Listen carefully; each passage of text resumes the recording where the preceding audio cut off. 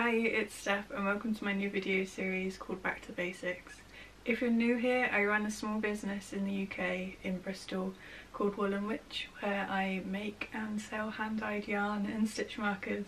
And over the coming months I thought I'd share some simple step-by-step tutorials to get you confidently knitting some simple projects. Taking it right back to the very beginning, I thought I would show you how to take a skein of yarn and turn it into a centre pull ball of yarn, which is also known as a yarn cake.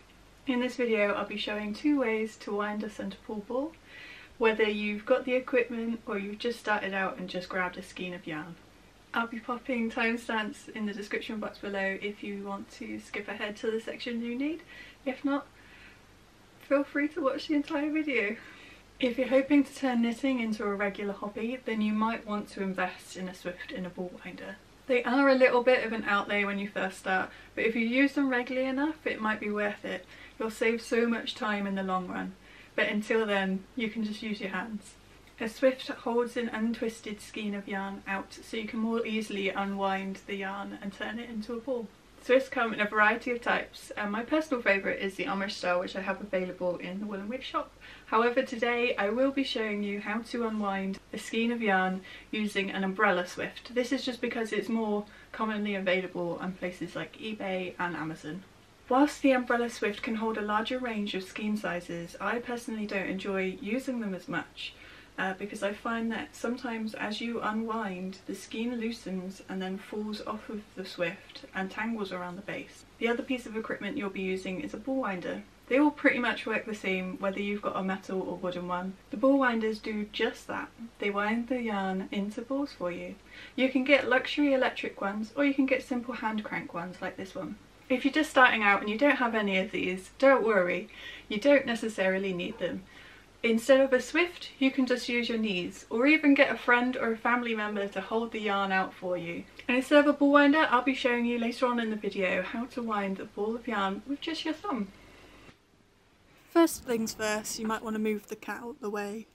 If it's anything like mine, it will attack any ties, any loose bit of yarn. So it's always best to just move her out the way. Once you've moved her, you can then pop up your Swift and get everything out ready. So you want to untie and untwist your skein to start with and pop it around the Swift. And then as you spin the Swift, you'll notice there are some ties. So they might be yarn, they might be string. They just hold the skein together and stop it from tangling up. So you want to snip those off. On one of the ties you might notice that it's tied to itself. This is just the beginning and end of the skein, which makes it your starting point for when you're winding the ball. You might find that you have to readjust how the skein sat on the Swift. I find with the umbrella Swifts I have to do this a lot more often, where everything moves and kind of slips down and loosens up. You might just want to go back and retighten things. Next, if you've got one, grab your ball winder and you want to tighten it to the table as tight as possible really, just so it doesn't move around or anything.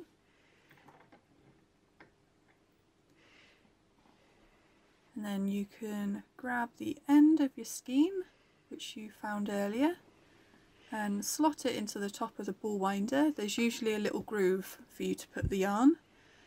And then you can weave the yarn through the little spiral bit that just holds the yarn in place, so you get a nice neat edge to the cake.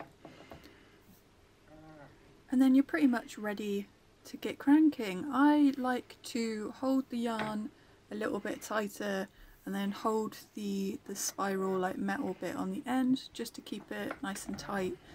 Sometimes I find this bit wobbles about a bit and it can sometimes mess up the cake and make it a little bit messy.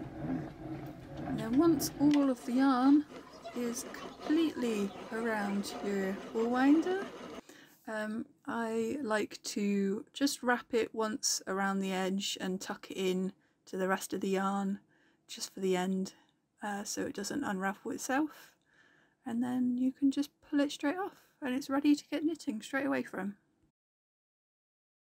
I think you'll be able to tell, but it's a lot quicker to do it with a Swift and a ball winder than it is by hand, especially if you're doing it with fingering yarn, which is bad enough when you're doing it with a ball winder.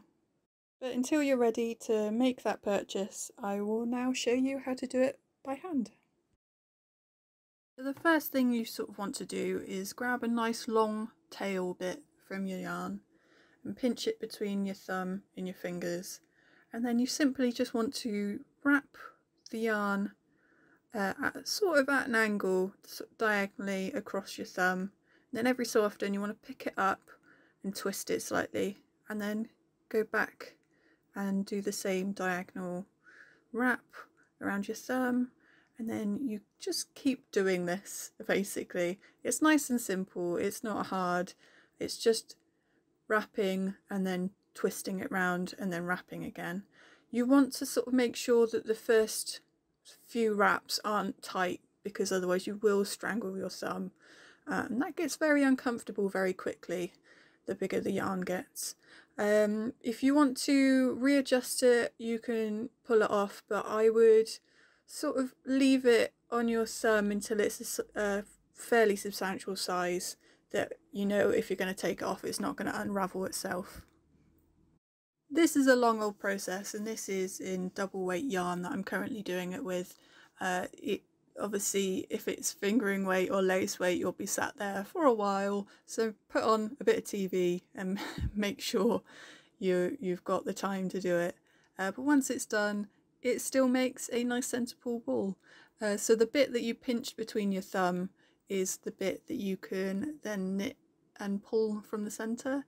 It doesn't have to be pretty, it's just got to be functional, and I think at the end of the day that's the most important thing. And that's it. That's everything you need to know to wind your own yarn cake. I really hope this video has been helpful. If you've got any questions or comments, please leave them below. I'll be doing more tutorial videos in the future, so let me know what you want to learn and I'll see what I can do. Cheers guys, bye.